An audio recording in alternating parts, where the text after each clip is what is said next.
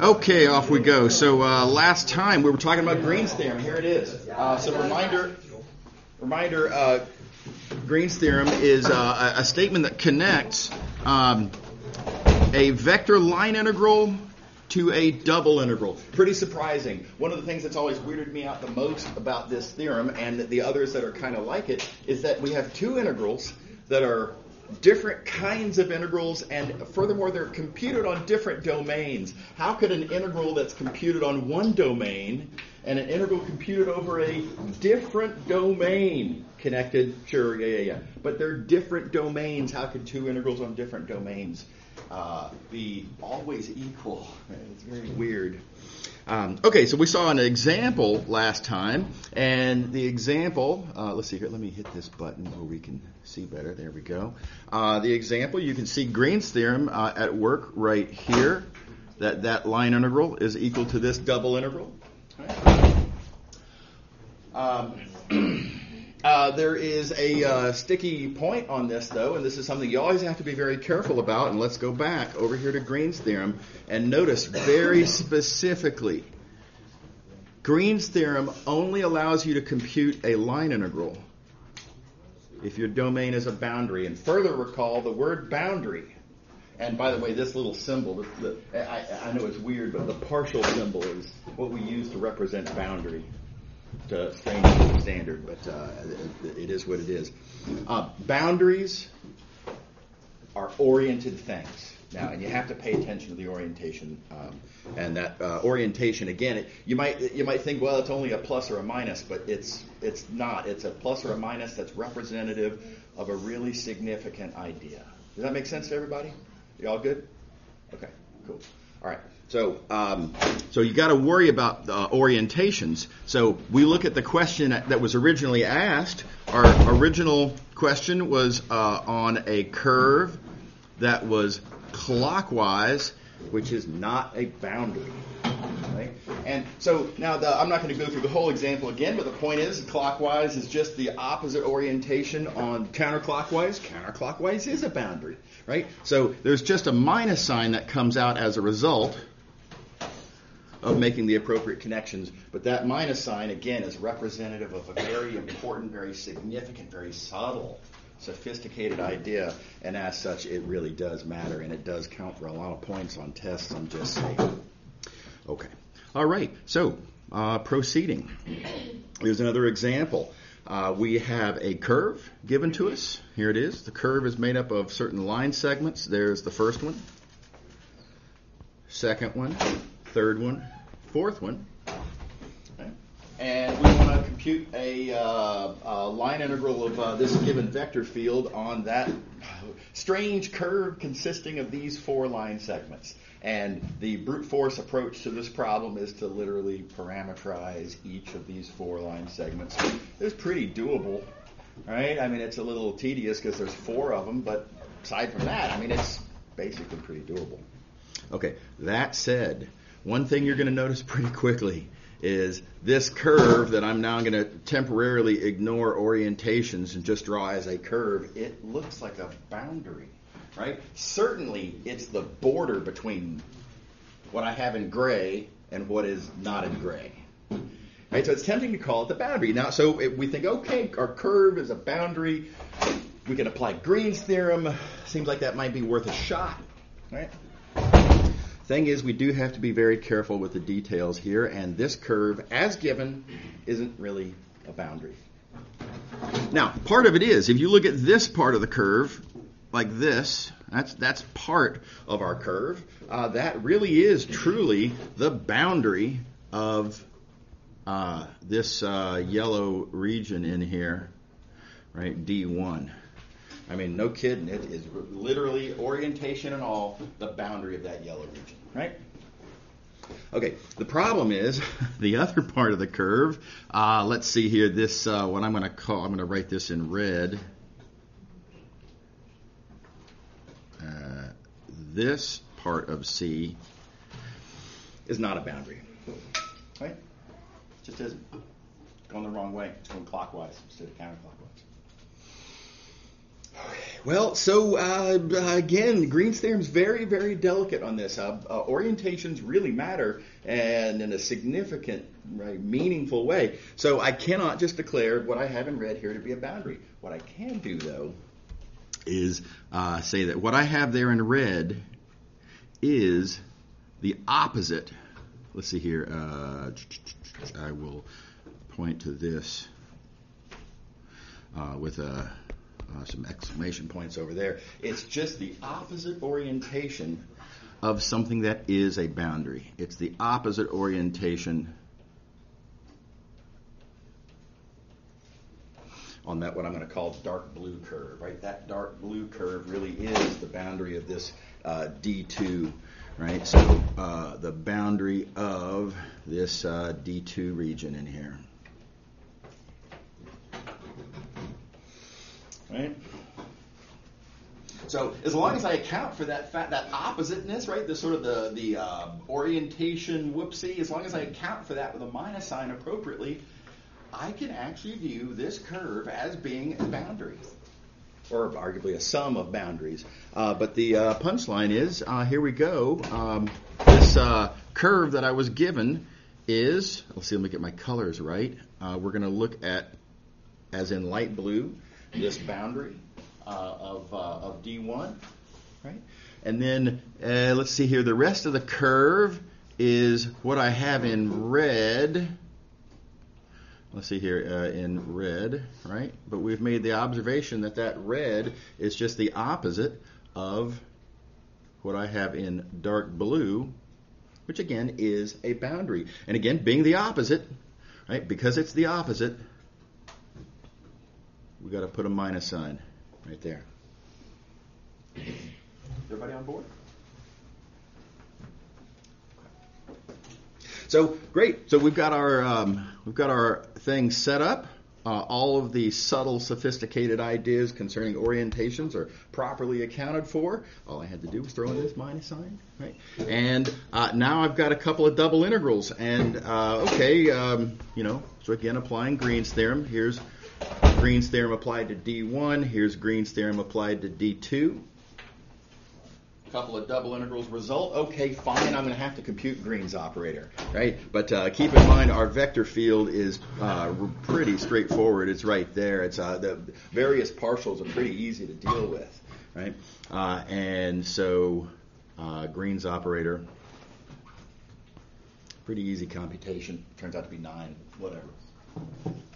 And now we have some easy integrals. Each of these integrals is an integral over a triangle. Each of them has an integrand, which is a constant. Gotta love it, right? The constants factor out. Now we have integrals of 1, which just gives you area, blah, blah, details, and y'all can check those details, and this works out to be 0. So altogether, this is a much easier, much more direct, well, just better way to compute this original line integral. Is everybody with me? Okay, so heads up on orientations, and other than that, enjoy using Green's theorem. Very powerful. Okay, here's another example. This is an example that actually leads to a nice little, quick little result. I'm going to start with Green's theorem. Again, here it is, Green's theorem. Line integral around the boundary, double integral of Green's operator. Now you'll notice I'm applying Green's theorem here to a very specific vector field, and this is a special vector field. It's not unique. There's other vector. Oh yeah, sorry. Yeah. Really quickly, for that last problem, could you use a symmetry argument? Could you use a symmetry argument with the original vector line integral? Absolutely not. Like converting it to a scalar. You could. I'm off the top of my head. I'm not clear that would work. In fact, if you look at the original vector field, yeah, I'm kind of betting against on this having. I don't know. I haven't worked it out, but there's some weird numbers. I mean, the line of symmetry here, or arguably here, depending on which one you pick, that doesn't go through the origin, so there's going to be some weird numbers involved. I wouldn't be betting that it would work. You're welcome to try it, but I'd be betting against. Yeah, right. Okay. All right. Okay. So, Green's theorem here, now applied to a special, not unique, but special vector field, 0, x. And what's cool about this vector field is it makes Green's operator really easy to compute, and specifically Green's operator of that vector field happens to be 1. Wait a minute, that means on the double integral side of the theorem, I'm looking at literally a double integral of 1. That literally gives me the area of the region. So what we have here then is we have a line integral that allows us to compute the area of what's inside of it. Kind of wild. Now, to the left here, there is one additional observation, and this is not such a big deal, but remember we have this coordinate notational alternative, and recalling that dx vector is dx dy, and you write down the dot product. In coordinate notation, this would be integral x dy. And again, most of the time I'm not really in favor of using that notation, but in this case, I think fair, comparison, I think this is a little bit more compact in this case. Rare but true. Sometimes it happens to be kind of nice. So you're going to see, in fact, this theorem that I'm in the process of showing you, you're going to see it written as integral x dy equals area, as opposed to this slightly bulkier, clunkier notation here. So, anyway. Okay, so who cares? There is a point of view that says, you know what, I was computing areas all the way through high school geometry, never needed a vector line integral or a coordinate line integral or whatever that thing is, and why should we, bring big guns to trivial problems? The answer is sometimes it's really handy. So specifically, this integral x dy.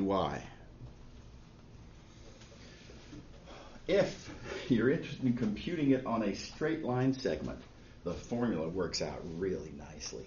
It's just pretty great. Now, this is not for the whole boundary, right? A boundary can't be a single line segment, right? This statement here where I say you can compute this with this easy formula, just for straight line segments. Nevertheless, sometimes your boundary is made up of little line segments, and so here's how we're going to make use of this result. Again, our big result from above is that area is integral x dy around the boundary. That boundary might be made up of a bunch of individual line segments, as you'd see here. Right here, I have various line segments that make up what is, in fact, the boundary of this horrifying geometric shape. Yep. Okay. All right. So, individually, on any given single part of the boundary, then, that is literally integral over a line segment. And so that one line segment at a time you can compute with this super handy formula right there. And then you just have to add up over all those segments. Well, again, a really clever trick, yeah. Sorry, would you go over again? How did we get that formula for like a straight? Oh, yeah, no, this is an exercise for y'all to work out. This is a lot of plug and chug, but you can directly check this formula right here. Yeah, so just parameterize that line segment, which you know how to do, right? Mm-hmm. We have formulas for what this means. Crank, and you're going to get this as your result. Yeah. Good exercise, by the way. I hope everyone will go through that. You don't have to, but I think it's a good a mental exercise. Okay, so here we go. I'm not going to go through all of the arithmetic here, but I'm going to do whoopsie. I'm going to do one of the line segments here. We'll look at this first line segment. Now, just so that I can have my my arithmetic easier, I'm going to emphasize what these coordinates are for these points. Like so. Okay, now let's ask, per our formula, what is, let me come up to here, what is our average value of x? For this one particular line segment, looking just at the first line segment, well, it's going to be the average of the starting value and the ending value, and that average is about 6.5. Yeah. Cool. Let's see here. What is delta y? How much does y change? Notice that this is a directional thing. This does not say just what is the difference. How much vertical distance are we talking about? It's specifically y2 minus y1, the ending y value minus the starting y value. Right? And in this case, looking at the direction that this edge is going, you can see it's going from this point to that point, and so delta y is 6 minus 1, which is 5. Everybody happy? Following the formula, on this edge, green times blue tells me what the line integral is on that edge. And so we have now successfully computed trivial arithmetic, what the contribution is from that edge. And now we just have to go around the remaining edges. I say we. I'm not going to do it. I already did it.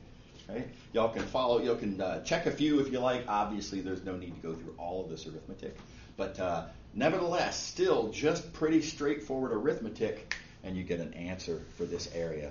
And to the question of was it worth it, I will point out that otherwise, without this trick, computing this area is pretty hard. Right? This is a pretty weird looking shape here. There's a lot of not right angles in this picture. Right?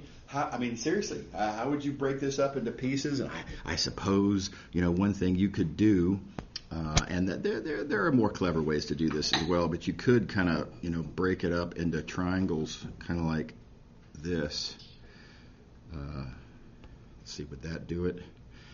Yeah, that's, 7 separate triangles. Again, mostly not right triangles. How do you compute the area if it's not a right triangle? Well, you could, oh my gosh, right? You could drop projections and compute the height and base, but of course the base is going to involve square roots. Computing those projections, right, is effort as well. And there's actually a lot of ugly that would go into that. Or you could use Heron's formula. After all, they are triangles. I don't know if y'all remember or saw Heron's formula back in high school geometry, but it allows you to compute the area of any triangle. But it involves square roots aplenty. And so again, a kind of a nightmare approach. So what we have here, inconvenient though it is, I think is still much less inconvenient than the other apparent alternatives. Okay, so neat trick. All right, moving along. Flux through a curve. This is a new-ish approach to an idea that we've seen before. We've talked about flux of a fluid through a surface, right? Well, at least through a flat surface. And we made an argument that flux is useful because it allows you to compute what we call the flow rate. Let's see, let me get back into this mode. The flow rate of the fluid through your surface in the case that we've seen before. And I'm going to make the observation that if you have not a three-dimensional fluid but a two-dimensional fluid, two-dimensional scenario, and if you look at a piece of curve, like a little line segment, when you have a flow of the fluid, and there's fluid flowing along like this, you can talk about how much fluid per unit time is passing through that curve in this case because it's two-dimensional instead of surface as we saw previously when it was three-dimensional. Make sense? Believable? If you're looking for a nice little challenge, not even a little, if you're looking for a challenge, right? A great exercise, totally doable. It's going to make you think, right? But how would you justify this formula? And what you would do is you'd go back to the calculation from chapter 3 where we talked about the three-dimensional fluid and the area and the as it goes through, it makes a little parallelepiped, you compute the volume, blah, blah. The analogous thing here would be to imagine the parallelogram that would get created. And go through and think through details of, what does the vector field represent and what correspondingly is the flow rate. What interpretation would you make of the flow rate? And again, you're going to come up with two very reasonable results. Okay. All right. So that noted this formula for flux on a line segment. We can ask, what if I have a more complicated situation? Oh, and you know what I forgot to do? I'm sorry. I had intended to come through here and scratch off that. For the moment, we'll come back to this in a few minutes. For the moment, let's not look at that.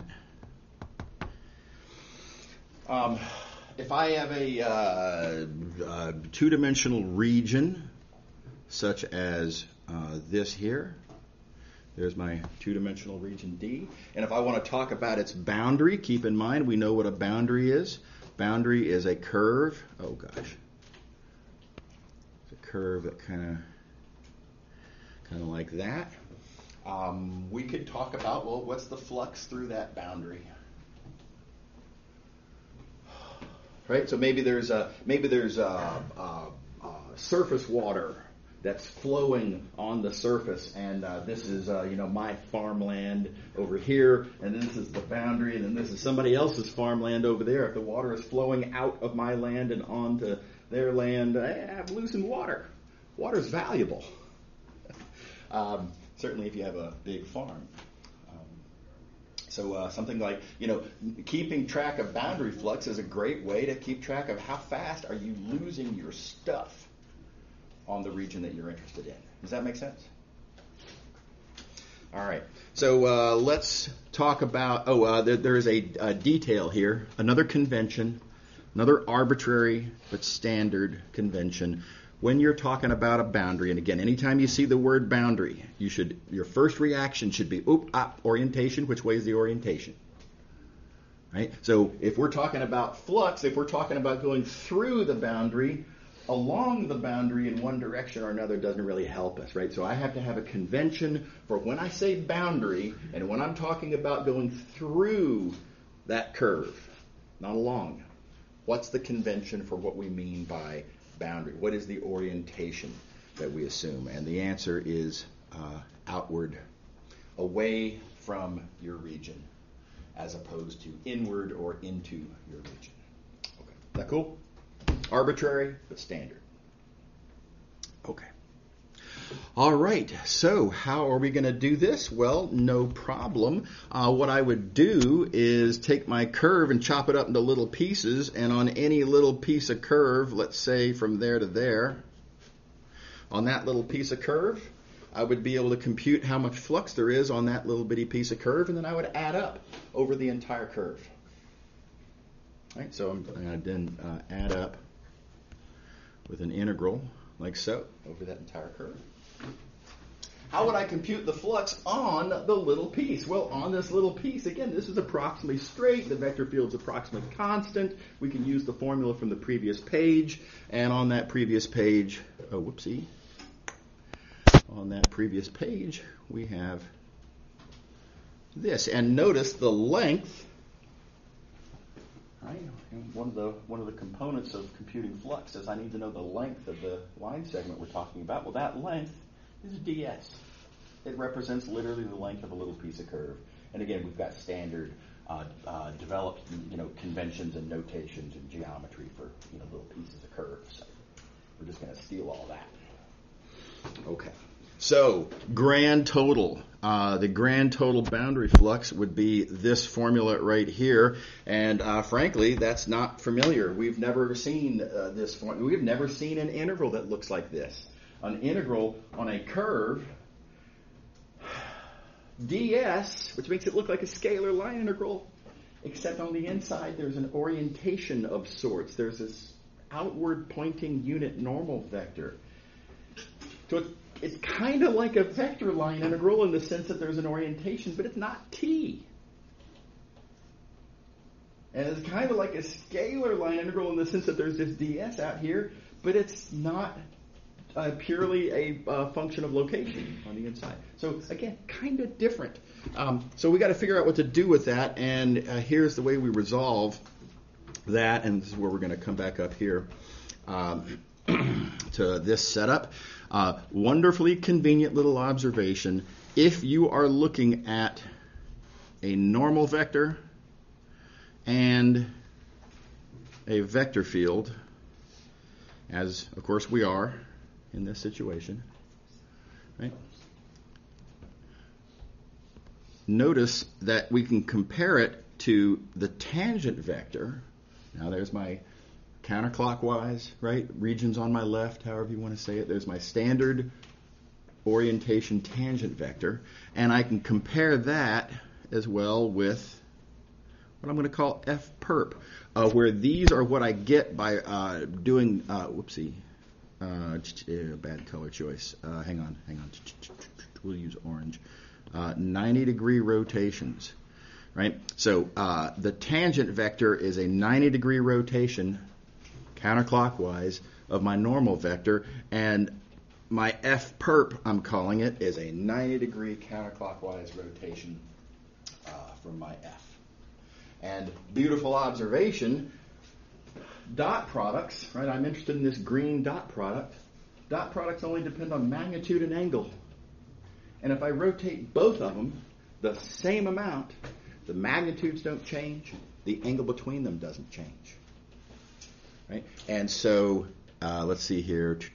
I'll do this in, let me use the highlighter. I'll do this in yellow.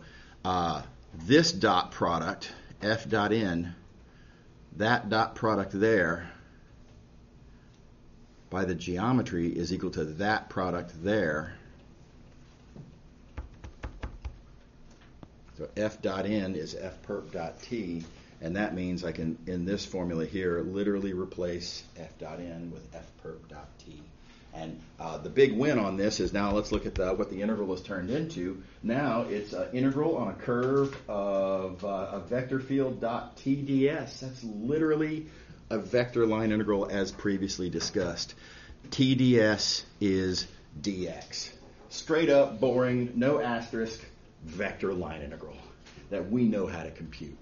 Right? It's a real clever move. Real slick. Wish I thought of it. Okay.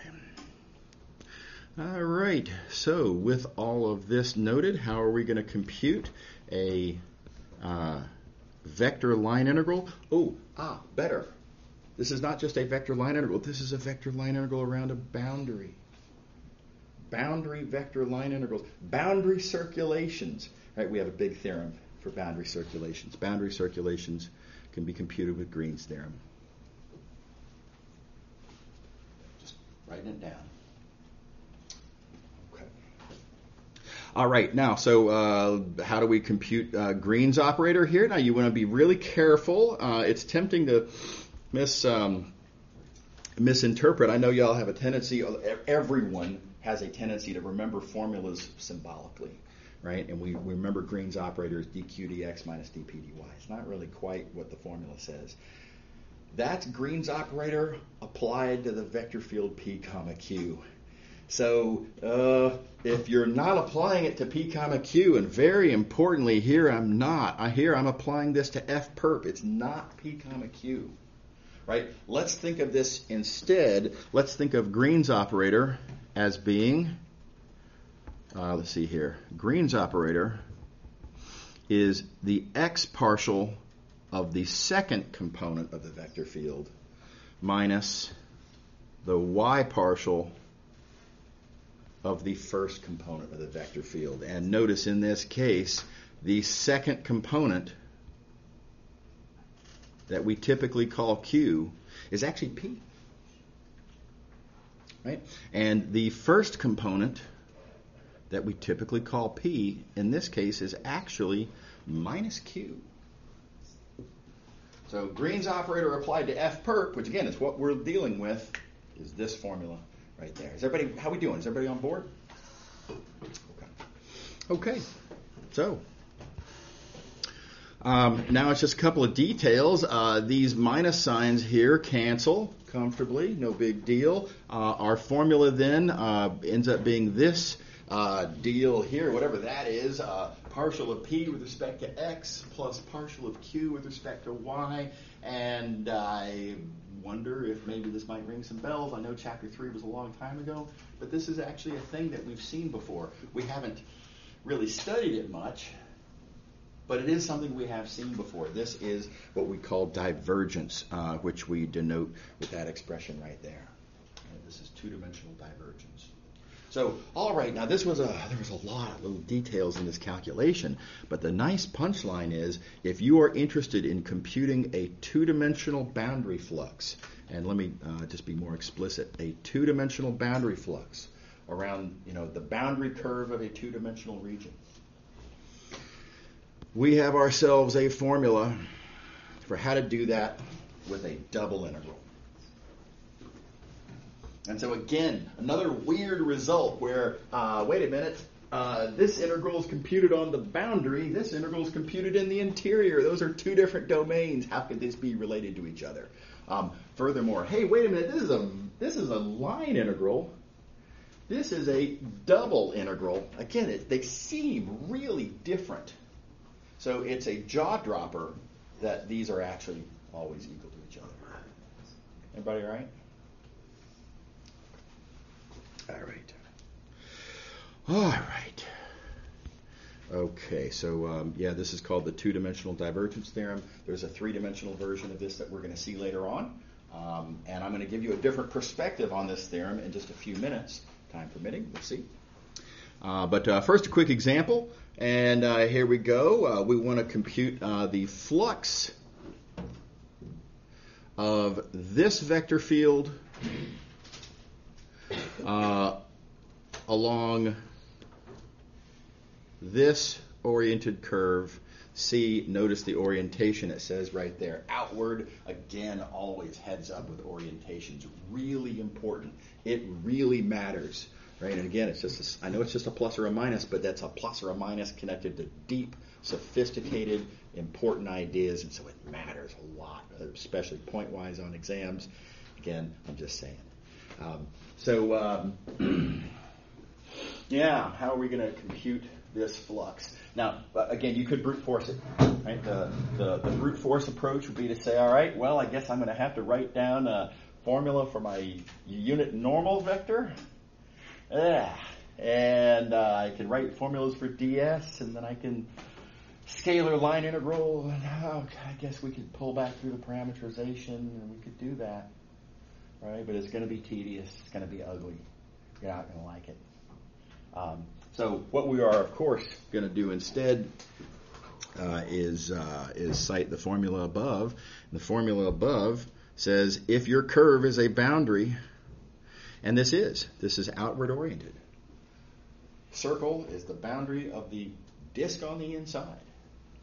Orientation correct and everything. So when you have a boundary, that boundary flux that you're interested in, according to our two-dimensional divergence theorem, that flux is a double integral of divergence over that interior.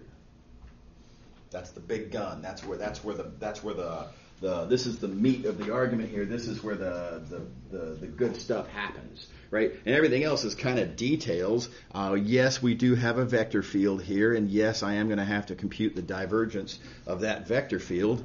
Okay, I mean, it's a couple of partial derivatives. Notice it turns out to actually be really nice, right? The divergence is -3. And that turns this, of course, into a super easy integral that y'all can compute for yourselves. No big. And there you go, -3 pi. I didn't have to deal with this exponential. I was pretty scared of this cosecant. Didn't come up. Everybody happy? All right. Alrighty. Okay, so different point of view on this. I previously, I'll do it like this. I previously presented this outward-oriented boundary flux as something that I can kind of turn my head to the side and kind of reinterpret from a rotated point of view, and through this kind of trickery, I could rewrite as a double integral of divergence. But here's an alternative point of view I think is actually really good. And that is outward-oriented boundary flux by itself. Forget about circulation. Outward-oriented boundary flux is an accumulating quantity. Whenever you have any accumulating quantity, you can kind of go through the basic structure of the argument that we made to do Green's theorem. It's an accumulating quantity. The whole is the sum of the parts. You can talk about the associated density and theorem. So the fact that this is an accumulating quantity is awesome. And why is it an accumulating quantity? Well, here's the outward-oriented boundary flux for D1. Right, the left half of our sort of lump here. And then let's see, here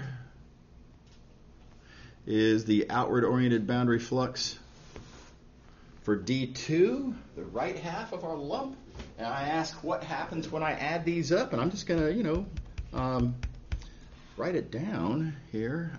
The D1 boundary flux plus the D2 boundary flux.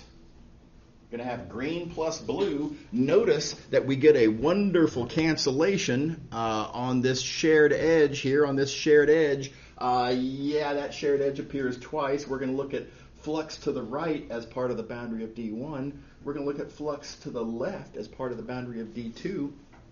And so these two terms on that shared edge, the sort of the cut edge, where we cut the hole into two parts, opposite orientations, and they cancel. And so, poof, all that goes away. Notice that what's left, the remaining green that didn't cancel, the remaining blue that didn't cancel, that is the boundary flux on the hole. So the whole sum of the parts. And again, very counterintuitive, very weird. It doesn't seem like it ought to work, but it does. Everybody good? Okay. All right.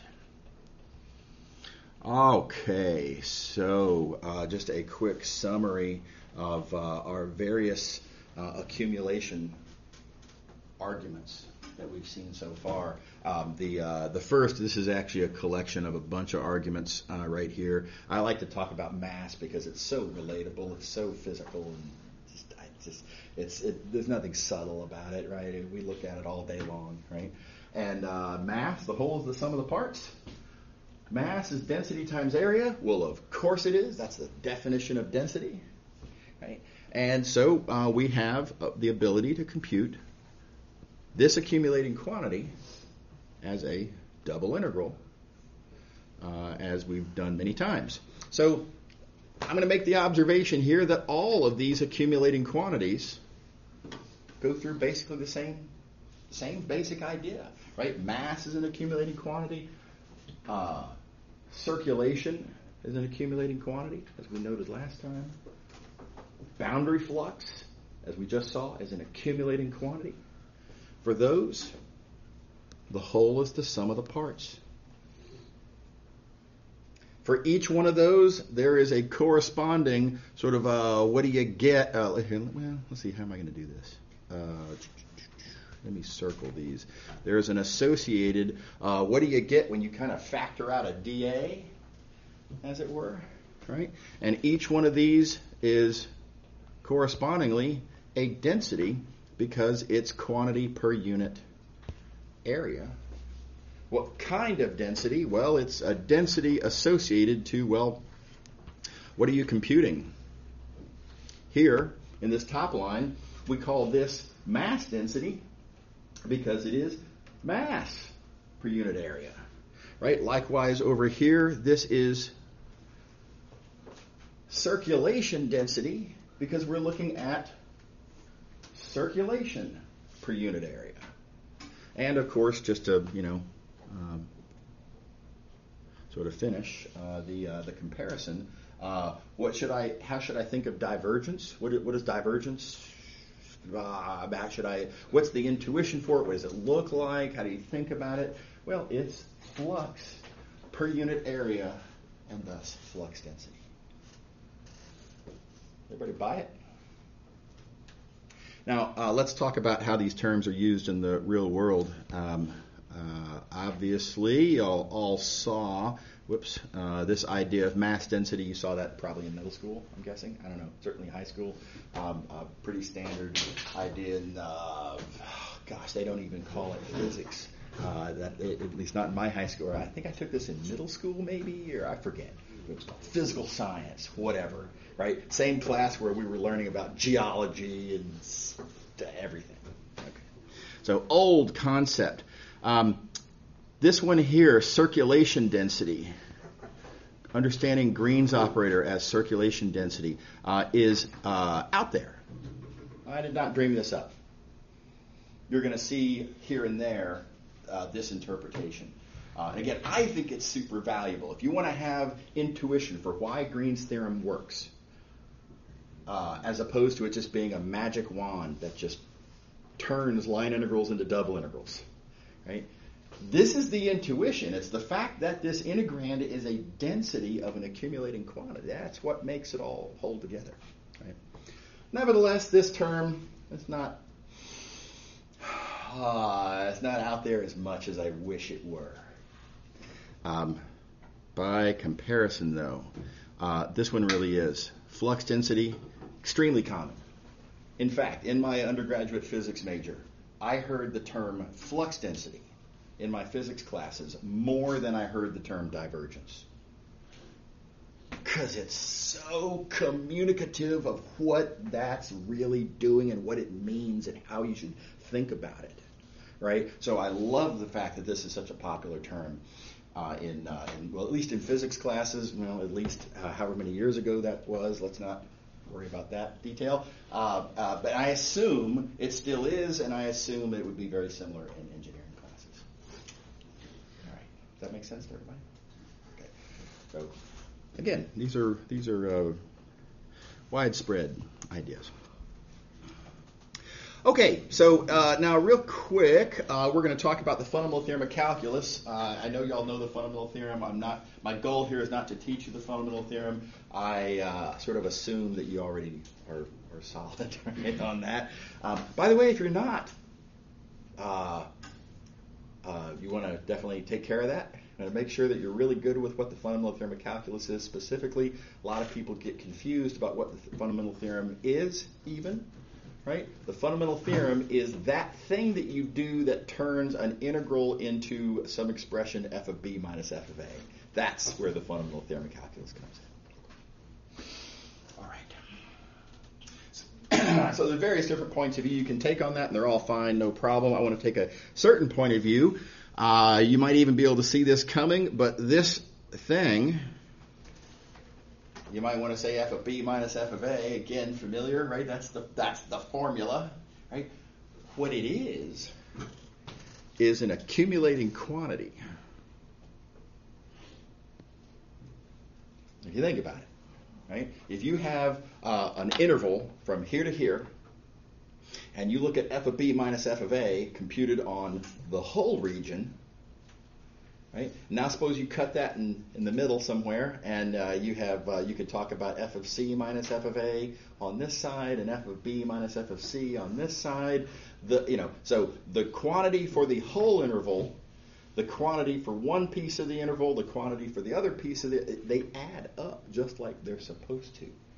It's literally a quantity that accumulates over intervals. So, once you know that you have an accumulating quantity, the whole is the sum of the parts. Notice this notation I'm using to represent change, is what I'm calling it. F of b minus f of a is a lot of syllables. It's a lot easier to just say change. Change accumulates. The whole is the sum of the parts. And then furthermore, we can talk about, for a little piece of change, let's see if I'm going to come down here. I can see more of the picture. How would I compute change? Output change is derivative times input change, right? and you can see all of this on the picture, if I have some little, let's say a point there for a particular value of x, and if I look at the associated little triangle, my change, my d delta, I think of as being the rise, right? And then this little dx here, you think of that as being the run, and we know that the derivative is the slope, which is the rise over the run. Again, old news, right? I presume y'all all remember all this, and so we have this interpretation of a derivative as being the rise over the run, and I'm going to push for a different point of view. It's kind of fly in my face. Different point of view on the derivative. While yes, of course, it is a slope. And yes, of course, it can be interpreted various other ways. It can be interpreted as a velocity in a certain setup. Here, I'm going to add to your points of view on the derivative. I want to interpret the derivative as a density. It really is, very literally, a density because we have an accumulating quantity called change. Right? Now, you can think of this as a rise on the graph, but it is also a piece of change. Change is an accumulating quantity.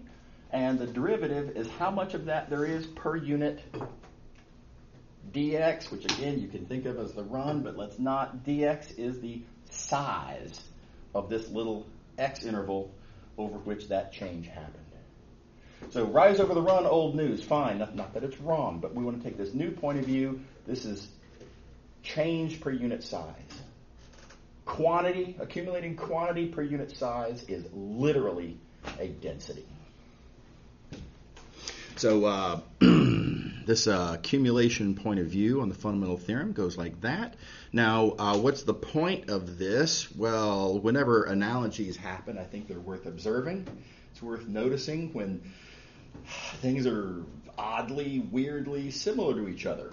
Right? So Green's theorem and our two-dimensional divergence theorem that we were just talking about, they've got a lot of the same earmarks as the fundamental theorem of calculus. Weird. The other purpose is that we have existing satisfaction about how to think about derivatives.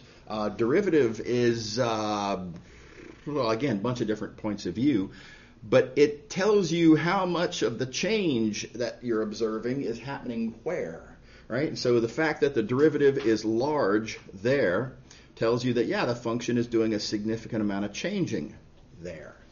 And the fact that the derivative is 0 over here tells you that, the function's not really doing a lot of changing over here. There's no change happening here. Right? So, pretty uncontroversial statement, I think. Here it is. While total change is measured by looking at the endpoints, right? I mean, f of b minus f of a, that's how you compute total change. It's computed at the endpoint. It's computed on the boundary of our interval, you might say. Sure, that's where it's computed.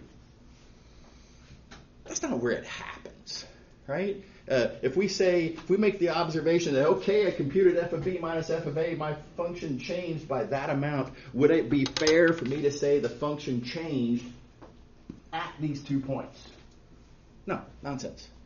Perfectly obvious. Could not be more clear. The function's changing in here. See?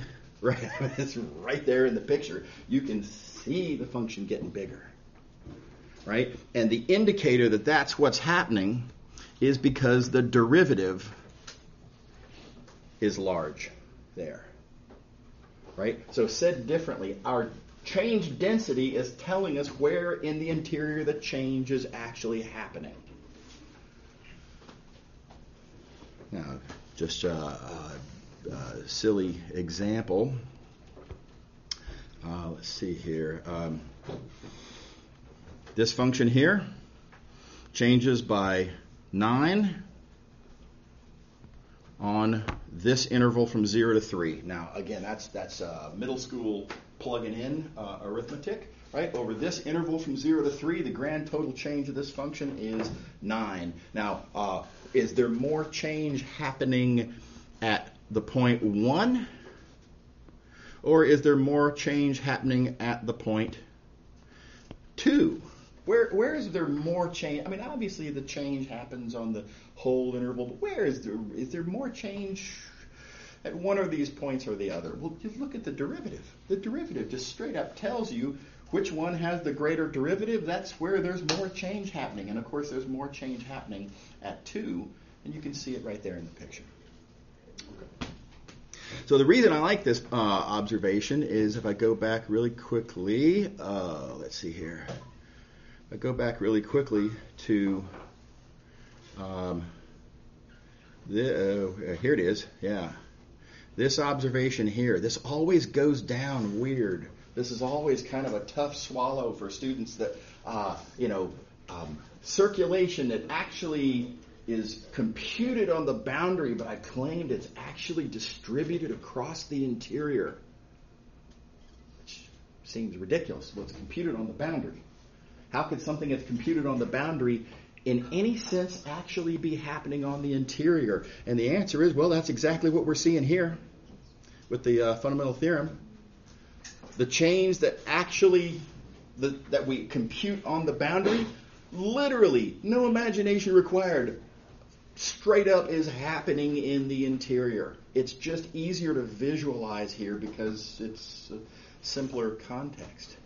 But it's in exactly this same way that, again, oh gosh, so far back, that this circulation that happens on the boundary is, again, very literally actually happening in the interior. And you should think of it that way because that's where all the good intuition is. And I'm out of time. See y'all later. Have a good one. Yeah. Oh, and attendance, of course, once I get this wrapped up.